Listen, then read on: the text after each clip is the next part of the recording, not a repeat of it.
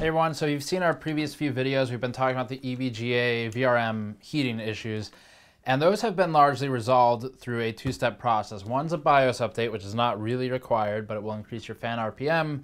It's still in flux. We originally reported that it was a 2200 RPM fan target for load scenarios, and now it sounds like it's going to be closer to 2000. So that's still in flux. But there will be a fan RPM change. It can be done through BIOS. There's also a thermal pad mod. EVGA is calling this optional. I would actually call this the recommended or required approach, and then the fan RPMs would be my secondary. But before getting to the tutorial of how to install the thermal pads on the EVGA 1080 FTW, this content is brought to you by AMD and their affordable FreeSync devices, including this ultra-wide display that's 2560 by 1080 and is available for $400. Link in the description below for more information on that. So for this mod, which is, it's really trivial to do. You don't have to be intimidated by this if you've never taken apart a card before. We've taken apart a lot of these. Pretty basic process. You will need a Phillips screwdriver.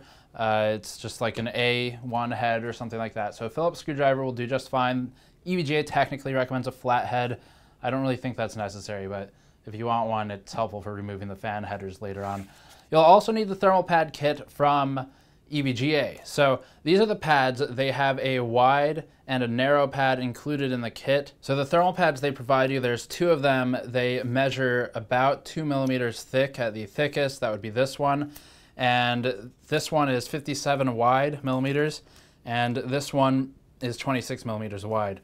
So this pad goes on your inductors or your chokes. I'll show you where those are and how to install it. This one goes on the back side of the card. You'll take this back plate off, and then it goes right in between these four screws. And I'll show you that as well. So it's easiest for this mod to start off by this new card. So we're gonna peel that first. Once that's off of there, the easiest way to do this is to start with the base plate. And so to do that, we need to remove the cooler and the shroud itself. So I like to do opposing corners here. You do not have to do that for removal, but I suppose it will still put less strain on the card, though it's really kind of irrelevant. So we'll take the cold plate off, and with the cold plate, of course, comes the heat sink. And with the heat sink will come the shroud, which is the front of the card. It's 4 screws.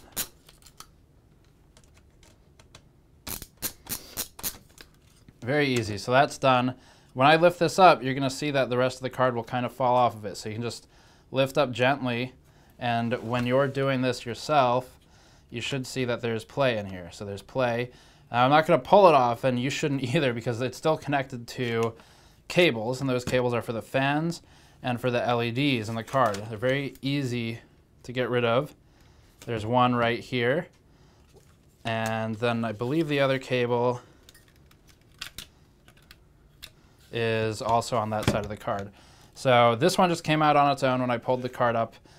You don't want to pull at the cables to get these out or at the wires. You should generally just kind of try and get some leverage in there under the actual connector head and pull it up. You can also stab it with a flathead, which is what EVGA recommends on the other side of this thing. So you see I just kind of pulled it out. But if you take a flathead, if you're really worried about it, you can push the flathead against that sort of clip right there in the middle of the header. If you push there and then pull up at an angle, they'll come out.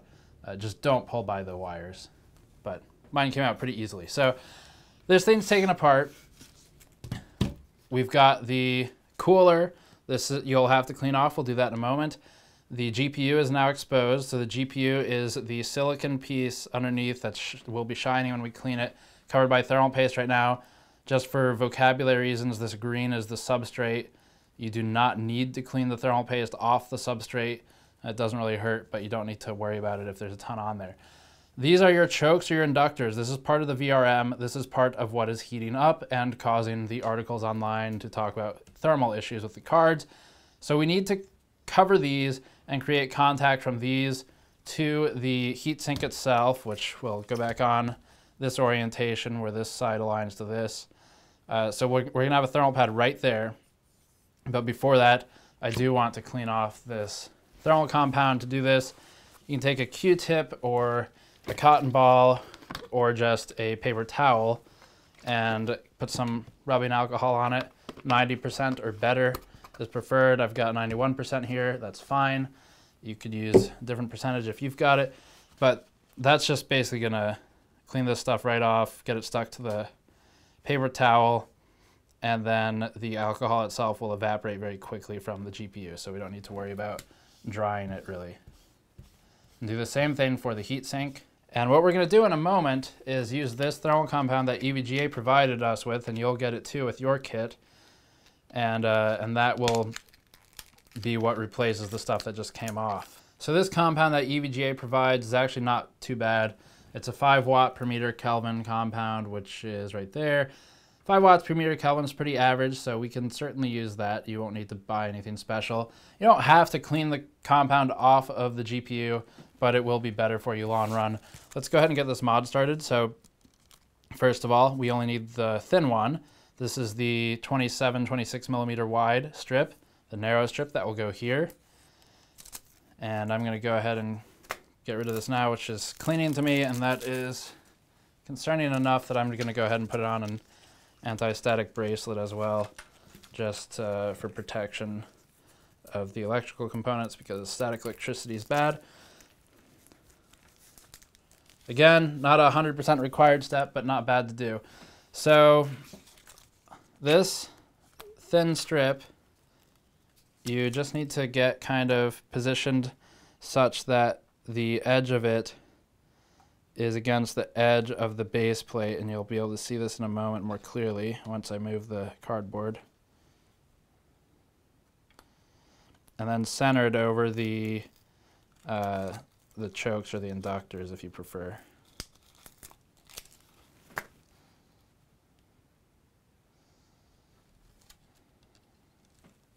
Let's try and center that a bit better.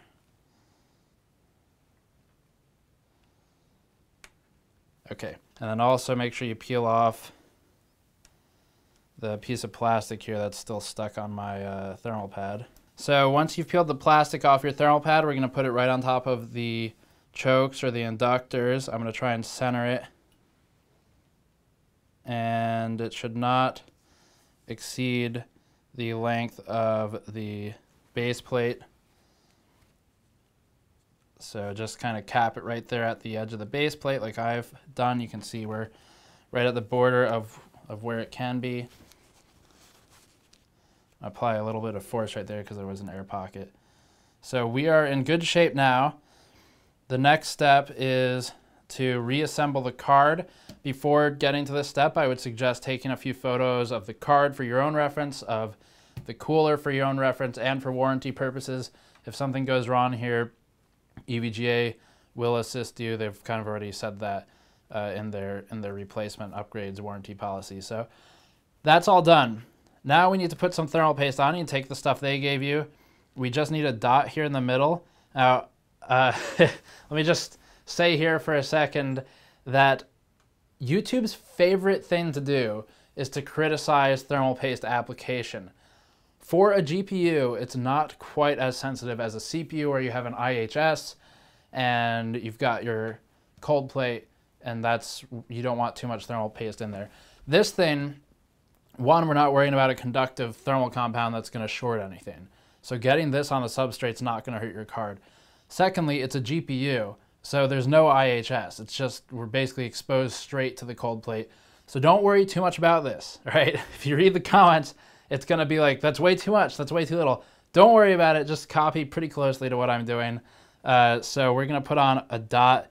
It's going to be about the size of a grain of rice, maybe a little bit tinier. And I'm going to go a little extra. So that should really be enough. The cold plate will spread the rest of it on its own. We don't need a ton. But it doesn't hurt to have a little bit more than that either. This is just YouTube's favorite thing to criticize for some reason. So we've got enough compound on there. Now we need to reattach this cooler part. So it's the same steps in reverse. These plugs go into their headers on the board. I'm going to have to move this a little bit out of the way of the camera, but should be able to do it okay. So first one plugs in, and again, make sure you've got all of the plastic off of that thermal pad before you put this back together. There's one strip of plastic on each side, and then it should be bare, like kind of adhesive material. So you can see I've got the connectors reconnected. So we are ready to assemble the card. I'm going to finish putting this together. And now we just need to flip it over to the back side where we can get access to the screws. There's 4 screw holes. Line it up. You can kind of put the card, rest it there. I'm just going to move this board until it matches. Okay. So that is about where we want to be. So for these, you just turn until it stops. You don't need to apply a crazy amount of force. They are spring tensioned. So turn it until it stops. It has stopped, so I'm going to stop turning it. You can see we've got our card back together. And now the next step is to do the rear side. So for this side, we have to take apart the back plate, take the back plate off the card. The screws holding it in, there's just these ones outlined in metal hold it in. So 1, 2, 3, 4, 5, 6, 7, 8, 9, 10, 13 screws total that we have to take out. You don't have to take out the I/O panel protector thing. So 1, I'm just going to turn this over and dump them all out at the end. 2, 3, 4,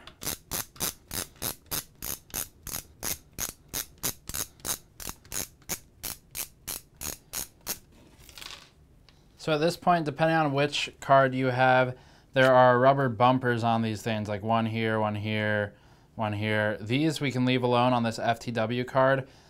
This model was sent to me by EVGA for this tutorial. It looks like they may have already removed some of these pieces, so I don't have to. But from their instructions, there's an indication for the FTW model that you'd have to remove some of the rubber bumpers right here, so 3 of them total. And then for the non-FTW model, there's 1, which will be right here. And to give you an idea, if you have a non-FTW card, you will have a rubber bumper right here, but kind of between the E and the V. If you have an FTW card, then you'll have 2 strips here, and then 1 around the E area of the card, of the back plate. So that's where you would have to remove on an FTW these 2 plus this 1. On a non-FTW, you'd have to remove 1 that's right around here. So that's a step we don't have to do. It's been already completed, it looks like. So now we're ready to apply this thing. This is the second one of these. This wider one goes to the back of the VRM. The VRM, we can look at it here. This is all in this section. And EVGA is almost kind of overcompensated with this thing, but I mean, more power to them, I guess. They kind of had a problem in the first place. So we've got our MOSFETs and inductors are right here, and capacitor banks, all that. So this thing, same process, get your plastic off of there on one side at least. Again, it is static cleaning, which is not ideal, but it's not going to hurt anything probably. So now we can place this pad dead center of the VRM and between the 4 screw points I showed you earlier, which are going to be 1, 2, 3, 4. So you're going between those, and you want to cover these parts primarily. So don't worry if you get that on your pads, because that is plastic that'll peel off. So we're going to go ahead and cover it just like this. If you're happy with it, we can start pushing it down on the card. I'm reasonably happy with it. You're going to want this to be within the confines of the back plate, which is outlined on the card in white. So if you're within the white outline, then you're in good shape.